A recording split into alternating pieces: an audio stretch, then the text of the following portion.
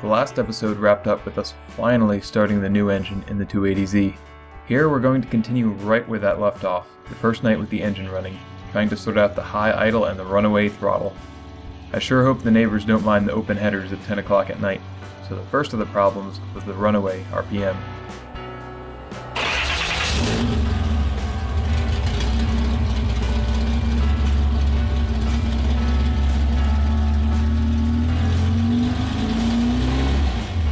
If you touch the throttle or even mess with the vacuum signal, the RPMs would shoot up, stopping around maybe 3,000. And like, idle's fine, and then you touch the throttle, and it's whoa. Yeah. The second issue was that no matter what we did, we could not get the idle below maybe 15 or 1600 RPM. We messed with the idle speed screw in the throttle body, you could turn it all the way in, and the engine would still run at a high idle. The engine would not start with that screw all the way in, but it would run just fine if you screwed it in while it was running. Then we checked the timing, keeping everything conservative, but find no problems there. We made sure the throttle wasn't physically sticking and that it was closing all the way. Then we checked the fuel pressure with an inline gauge. It ran somewhere around 32 psi at our high idle. We checked various vacuum ports and looked for a leak. Removed everything we could and plugged everything we could. While running through the vacuum components, I pulled the vacuum line off of the fuel pressure regulator.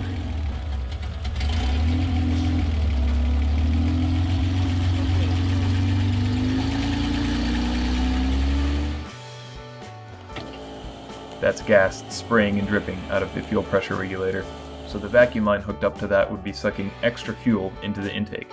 That's not helping anything. That's going to be our first order of parts to replace. We end up with this cheap, universal, vacuum referenced fuel pressure regulator, of course with no packaging, no instructions, and just a generic cheesy bracket. We removed the old fuel pressure regulator from its very stuck fuel hoses.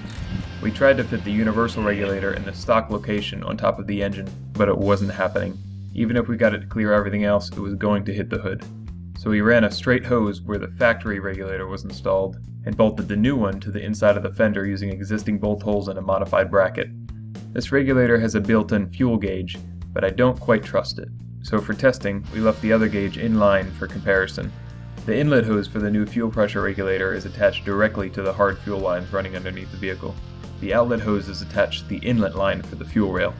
On a dry test with just the pump running, the pressures look good. We adjust the fuel pressure with the engine running to around 32 or 34 psi, which is as far as we can tell what the vacuum referenced fuel pressure should be at about this RPM. Next we checked engine vacuum. It seems good considering the engine speed and age of this engine.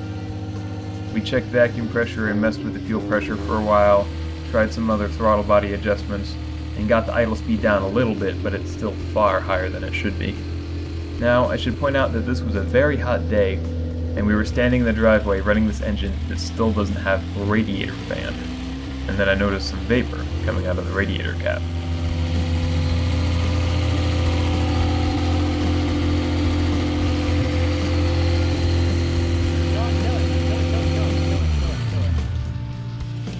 Boiled over. Oops. Just stand away from it.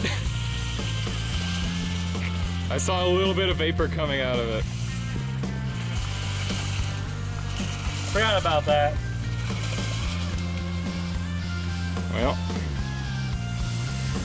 did go out into the overflow tank. Did it? Yeah, there's stuff in there. And on the ground. Sorry. There was assuredly still some air in the coolant system, so I don't think the engine got quite as hot as it might look like it got, but maybe that's just wishful thinking. We're going to let this thing cool down and come back to it the next day. Oh yeah. That's coming. That's hot. Now that everything's cooled down, we're going to look over everything, and for the first time, move it more than just reversing it out of the garage.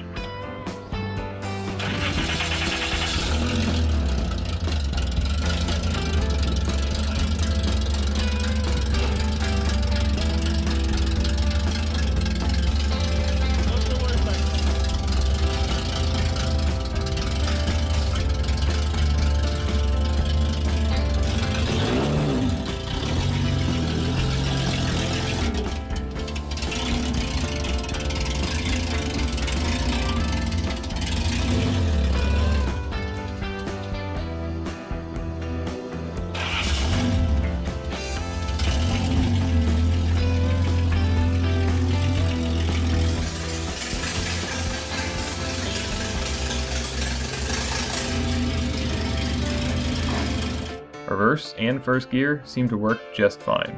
Worth mentioning, this car is still running open headers, so it is loud. At least there doesn't seem to be immediate damage from the overheating, but still no change in the engine. After some searching, and even tips from viewers, we learned it might be related to the BCDD, the Boost Control Deceleration device. Apparently these get dirty and can leak and let air in behind the throttle butterfly and can cause all sorts of weird issues. Use this gasket. Yeah, it's in great shape. Yeah, what, is that oily? What is the wet?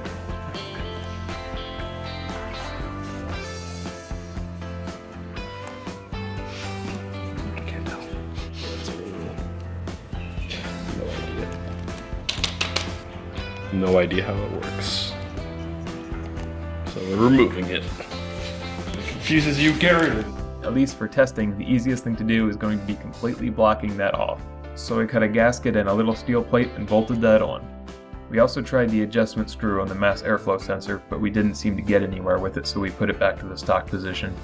Next up, before we do more testing, let's put those radiator fans on. You mount them with these basically zip tie clamps that you poke through the radiator fins. Hear the fins, the crinkle tinkles. It seems solid enough, we just hope it won't damage the radiator. We switched the fans from push instead of pull to leave more space behind the radiator. We also upgraded the coolant overflow to a specialty higher capacity unit. So even though the fans are mounted, they're not actually wired up yet. We're going to do a bit more testing, but staying very cautious of the heat. We messed with the idle speed screw in the throttle body a bit more and got the idle even lower, but it's still very high. But other than the idle, the engine seems to run well, so for now, we're going to move on to other concerns. The previous owner installed a few of the polyurethane components from the suspension kit, but not most of them. So we're going to go over the suspension, check out the bushings, and replace everything we can. In addition to the bushings, we have new steering rack boots, lower ball joints, and tie rod ends to install. That's a good amount of play.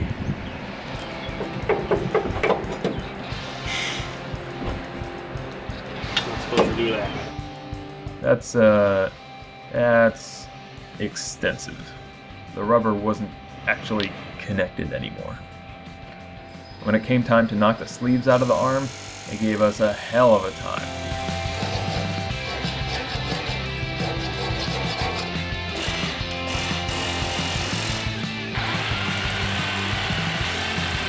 In the end, I just mangled it with the air chisel until it came out of there.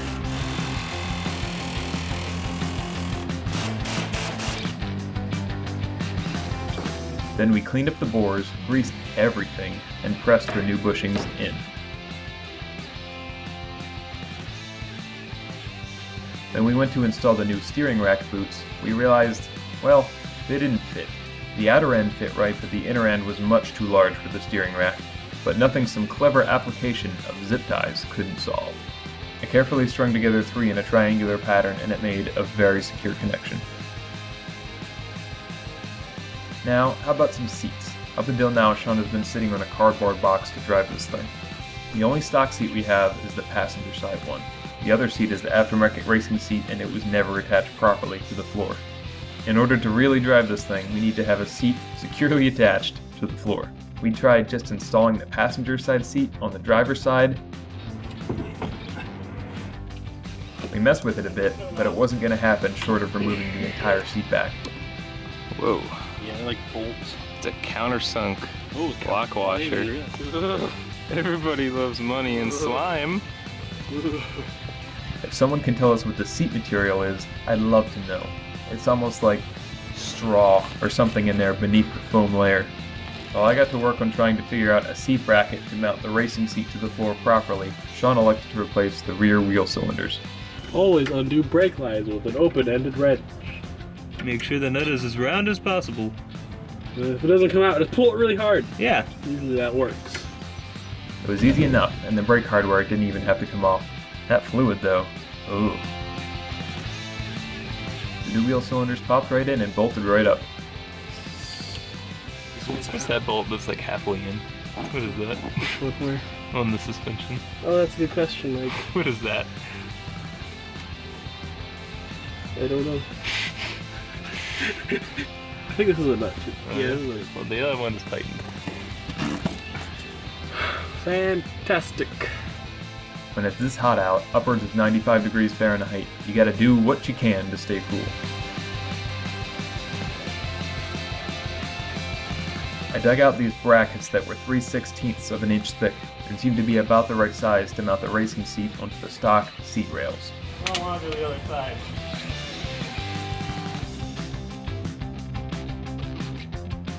What's that big hole under the seat? What is that? By reusing the seat rails, we also get to maintain the stock style seat adjustment. In fact, the spacing of the bolt holes in these brackets is kind of uncanny. I need to lengthen them a bit, but it'll actually fit with the holes that are already on there. So I measured everything up and devised a plan to make these brackets. The bolt holes in the floor that are supposed to be for the seat bolts were not in good shape. I had to run a tap through 2 of them to even get bolts in, and one of the others had a bolt broken off in it.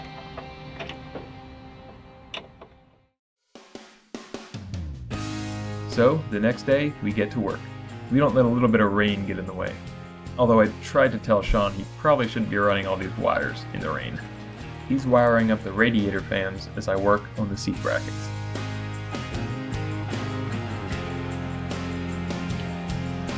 Relay coil's all set up. And then I just need power. Here's the battery tie down we got installed. It holds the battery reasonably tight, but I don't love it. Here's the front piece of the bracket welded up. Here's the back piece going to get this 1/2-inch tube for reinforcement.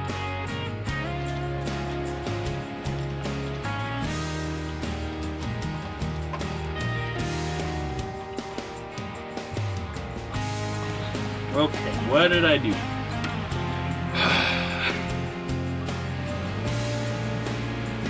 And the big moment?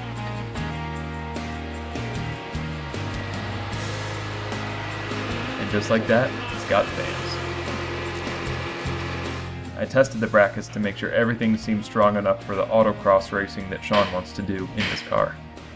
He even installed new headlight wiring in place of the damaged stock loom. Headlights. Radiator fans. Nothing. Fuel pump. Nice. Fuel pump is so angry. So loud. The seat bolt holes are destroyed. Tried using a drill and a tap, it wasn't happening. What we're going to do is just use the hole that's already in the seat and tighten a nut on the other side of the bolt.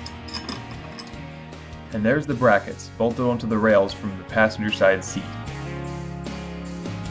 First, test fit.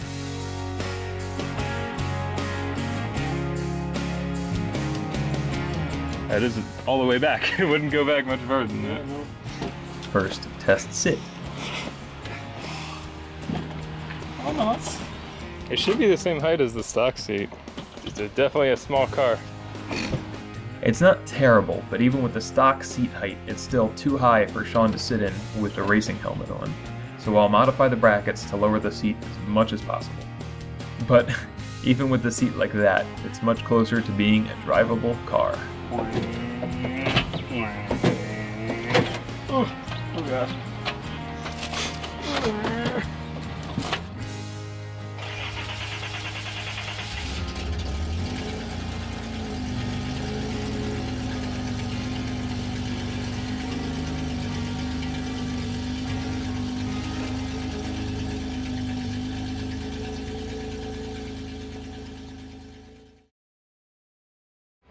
Oh shit.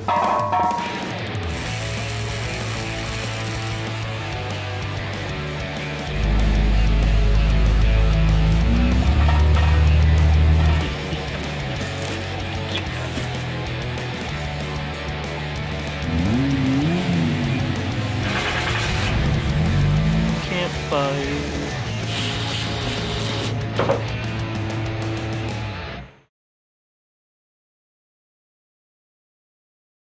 Your brake fluid is supposed to look like diarrhea. I did bend it a little. I'll bend it back, don't worry.